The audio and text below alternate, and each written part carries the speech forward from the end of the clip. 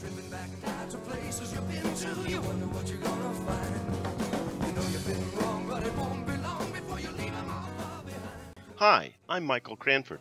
Join me over the next 10 weeks on this journey where I'll remove the mysteries surrounding the trendy words Sacred Geometry and Fibonacci, and then demonstrate its simplicity and importance of you owning this knowledge.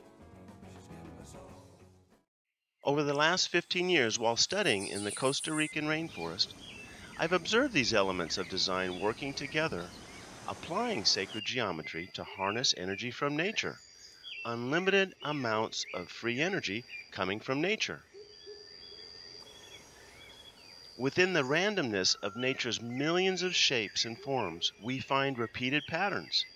Combine these patterns with all the other elements of nature's design, shape, and color, as well as texture, and you end up with the constitution of all life in creation.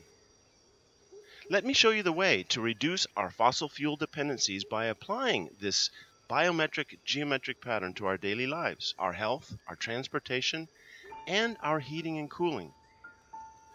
Showing us how to move air and water to create energy is a unique gift from nature.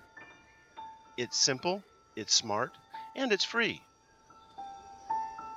The pattern which nature uses is deep-rooted in the science of sacred geometry, organic, earthly measurements. With the repetition of this sequence of numbers, 1, 2, 3, 5, 8, 13, 21, 34, 55, 89, it goes on forever, known as Fibonacci, or sacred geometry. From this evolves forms and shapes for all living and non-living matter, each with unique geometric blueprints. Sacred geometry is based on the knowledge and wisdom held within these precise geometric blueprints. Mammals, fish, reptiles, birds, and insects all have specific and very unique ways for harnessing energy.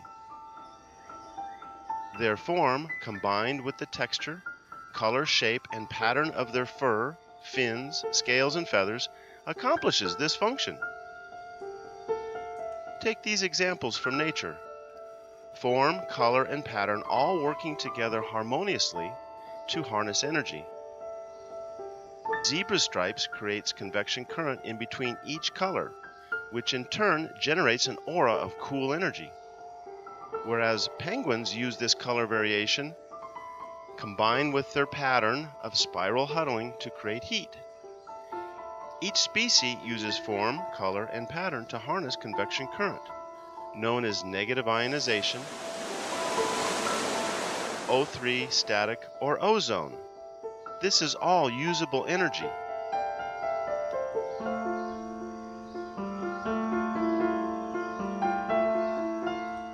This same phenomena occurs on a larger scale when the ocean currents hit an island. The flow of the water splits into two opposing whirling vortices below and above the surface. In the center of these vortices, or eddies, as they're often called, is where the highest concentration of negative ionization exists. In the eye of the hurricane, the middle of the tornado, inside the tube of a wave, or at the bottom of a waterfall. This is where verve begins, energy, life, vigor, and vitality. In conclusion, because we've arrived at a time when the end of energy resources is upon us, we have no choice but to finally take a serious look at how to mimic nature, to harness free energy using numerical sequences of Fibonacci and the subtle wisdom found in sacred geometry.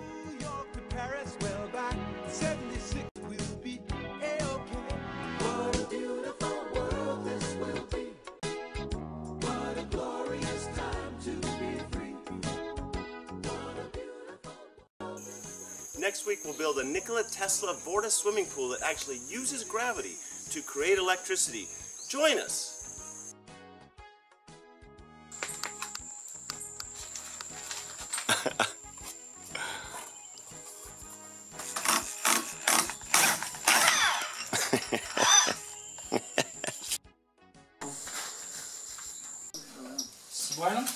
Underneath the swimming pool, made to duplicate the energy of a river. We're doing it.